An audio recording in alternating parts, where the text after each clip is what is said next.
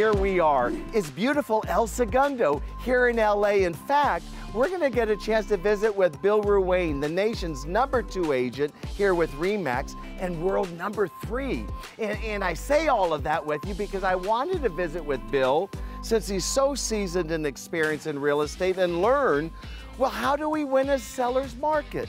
And what does it mean to be in a seller's market? And what strategies are available? And I have a funny feeling you're going to love what Bill has to share with us. Let's go meet with him now. Come on.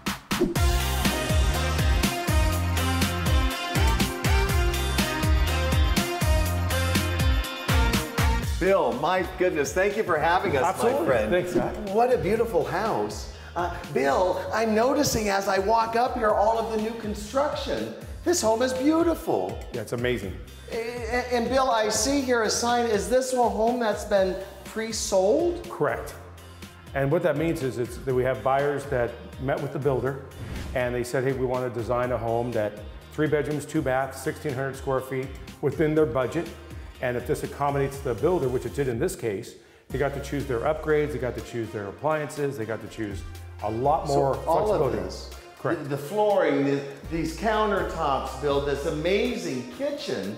So Bill, please, in the pre-sale event, did you say that this buyer was able to come in and make some pre-designed choices? Correct, a lot of pre-designed choices. I love what you shared with me earlier about strategies that help sellers get the highest dollar in a seller's market. And I think you call the strategy a pre-sale. Exactly. Do you mind sharing with our viewers today what is a pre-sale strategy like this home we're in? So it's a win-win for the buyer and the seller.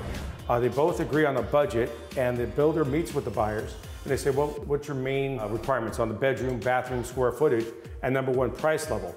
If that price matches what the seller/builder feels is comfortable, you have a perfect match. It's the American dream coming true here in the City of Angels. And Bill, what I love about you is that you've got this masterful gift of unlocking dreams for homeowners here in LA.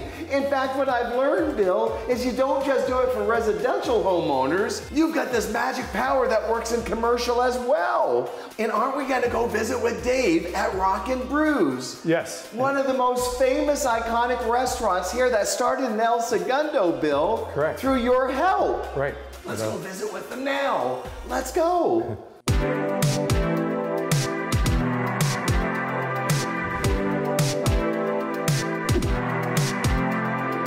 Well, here we are in beautiful downtown El Segundo on the corner of El Segundo and Main, and we're at the beautiful, famous Rock Brew. And we've got not only Bill with us here, we've got Dave and Mike, the founders of Rock Brew itself. My brother and I dreamed of opening a rock and roll themed restaurant at the airport. And we needed 2 things, a place to try it out and somebody to run it. Bill Ruane, when you buy a property from him, he says, well, why don't we get the mayor and go over to Manhattan Beach and ask Michael Zislis if he'll come to El Segundo. Michael came over. I love El Segundo. In the restaurant business, people come back because of the food. Yes. We have this beautiful environment. They come back because Michael and our team, Adam Goldberg, they want the food to be the best. It is the best. We invite all of you all to come on a regular basis. That's a big surprise for people. So when they come here, they think they're coming for this rock and roll experience, but then they find out it's the food. You know, we have partners that are rock stars, but they're real partners. They're involved. You know, they're helping us design the place, pick the uniforms, taste the food, get involved. Like this restaurant was co-founded by Gene Simmons and Paul Stanley, Michael Zislis, myself, and my brother. And we didn't need the money. We needed to do it great. And we as a team got together and said, we're gonna do it great. Bill, please, what would you share for those watching us right now, Bill, who might have their own vision? What do you recommend as it relates to buying commercial? What should somebody look for? When you have your location is always going to be #1 if it's commercial or residential. And they had a location that wasn't really being utilized with an audience that was unbelievably captive. but you have to have vision. Dave and Mike both have vision. If you don't have vision, think outside the box. So that golden rule of location, location, location, it shows up everywhere. It shows up everywhere. The food is amazing. I keep smelling all of these flavors. I wish your television would allow you to smell what we're seeing and soon going to be eating. So for those of you watching, here's what I say to you.